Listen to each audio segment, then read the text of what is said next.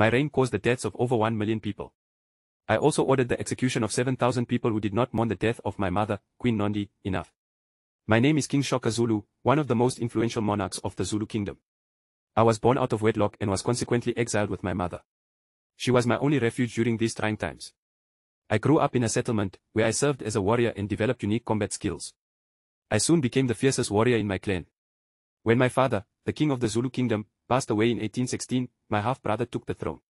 His reign was short-lived as I assassinated him, enabling me to finally become chief of the Zulu clan.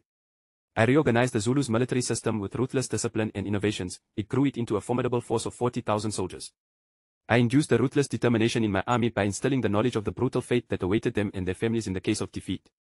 I conquered many territories, some with force and others with diplomacy, until I controlled all the neighboring settlements. When my beloved mother passed away in 1827, the grief engulfed me and I forced the entire kingdom to mourn her.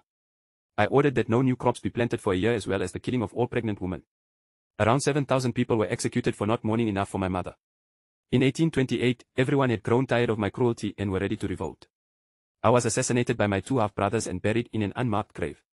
Like and follow for more African stories.